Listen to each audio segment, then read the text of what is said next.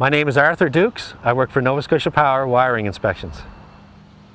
There's 3 stages to an inspection process. That's the rough-in stage. That's normally things that are viewed prior to cover, i.e. walls, service trenches, that type of thing. Then there's the service inspection, which encompasses the service work, installing the electrical panel, the metering equipment, and the connection to the home. And then there's the final inspection, which is basically an overview of the safety devices within the home and ensure that everything is capped off and in a safe manner. And it would be good for the homeowner to be in on that process so that they're aware of the different stages of development as their construction progresses, so that things don't get missed. In a renovation process, normally it would be the same 3 inspection processes. However, it depends upon the size of the renovation itself. If the renovation encompasses the service work or upgrading of the service, then there would be a service inspection in there somewhere. However, if it's just a small addition, i.e. a bedroom, bathroom, kitchen, that type of thing, it would normally be the rough-in inspection and then the final inspection. It's important to choose a certified electrician to do your install. A certified electrician is a person who's received a certificate of qualification that's administered by the Department of Labor and Advanced Education. And basically it states that they've completed their apprenticeship and they're now a journeyman electrician. You could ask the electrician to see his card, and as a matter of fact I can show you a card if you'd like to see one, so you know what it is to look for. And as you can see, it is a picture ID, so it has the contractor's picture as well as the expiration date on there. And a contractor who's a valid contractor should possess this card.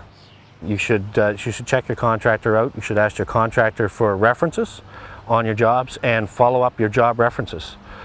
As well, you should be asking your contractor for proof of liability insurance as well as workers' compensation coverage. And they should be able to produce that documentation in relatively short order. You know, it should not be somebody that you just randomly pick. You need to develop a comfort level with who it is who's doing the work for you. This is your residence, is where you're going to live and where you're going to raise your family, and you're going to want it safe. The final inspection is a critical point. Basically, the final is when we go over all the safety within the household to make sure that everything is capped off, GFI protection is installed at exterior outlets and within 1.5 meters of sinks where it's supposed to be. Arc fault protection is present in bedrooms. Smoke detectors are installed and operating. Basically, a safety overview.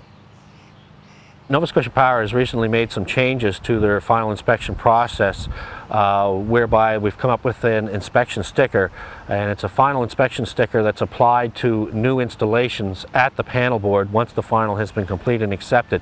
So the homeowner should be readily able to go down, check his panel, and there should be a sticker indicating the permit number and that the final has been completed and accepted on his panel.